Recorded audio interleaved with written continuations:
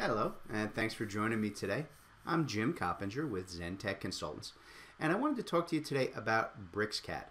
Now, those of you who have seen my previous videos, you know that I tend to tout BricsCAD as a better, faster, smarter drafting system. Probably, in my opinion, the best CAD system that has hit the market in decades.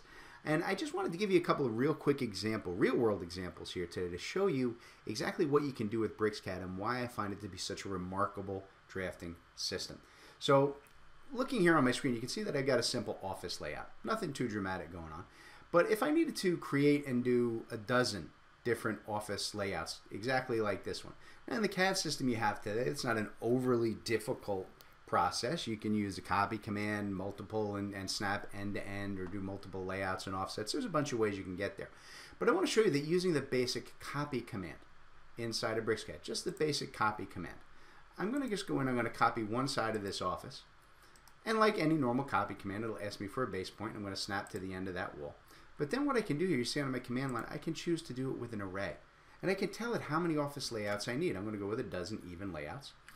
And then I'm just going to snap to the opposite wall end. So I can connect right there. And see, just like that, I now have a dozen office layouts using nothing but the basic copy command here inside of BricsCAD. Right? So the ability to copy with an array is the type of tool that you can use in a myriad number of ways that can dramatically reduce your day-to-day drafting operations. Now, to go along with that, the other tool that I wanted to show you today, again, just fantastic for layout. You see that in this original office, I actually had a window in place, and the window actually has, you know, breaks and mullions. You see that the wall is broken on either side. Okay, it doesn't continue through on these lines. Right? But you can see that the rest of these, right, the lines continue all the way down. Now, if I wanted to go through, right, and in you know the most common CAD systems, I'd have to do offsets and break lines and trim lines, and this could take me 5 or 10 minutes. Instead, I'm going to use the CopyGuided tool here inside of BricsCAD, which is an absolutely amazing feature. Right? And all I have to do is just go in, and it asks me to just select a series of objects, and I'm just going to select that window, including the mullions on the sides. And now you see I have the ability, I can either type in dimensions, or I can just go down and I can just click down and start laying out right along this same wall. Right? And I'm just kind of randomly dropping them in here just to show you how this works. Right? I've copied those windows down, but what I want to show you is remember that these lines originally went all the way through.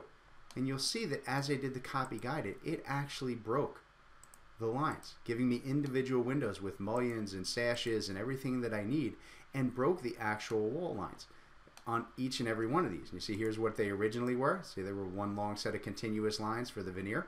And now at each location, just by doing that simple copy guided command, I was able to go in and actually just copy down and have it trim and break all the lines. And just as a variant of that, you can also do a move guided. So if you need to move a specific window from one office to another, right, you see that I can go in here and I can put in specific numbers for layout and type in specific distances, or I can just move an item.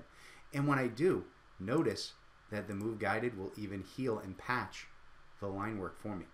Absolutely brilliant. Some of these artificial intelligence tools that are built into BricsCAD can have a dramatic effect on your day-to-day drafting operations, and it's a software system that I think everybody out there who's using CAD at any level needs to look into. Thanks for joining me today.